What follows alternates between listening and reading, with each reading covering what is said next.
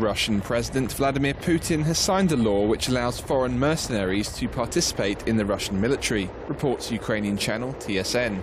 The decree, signed into law this week, says that foreigners can participate in tasks under martial law, as well as situations of armed conflict.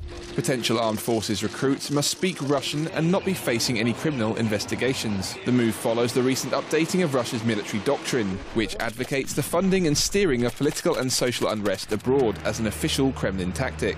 The doctrine also identified NATO as being one of the biggest threats to Russia.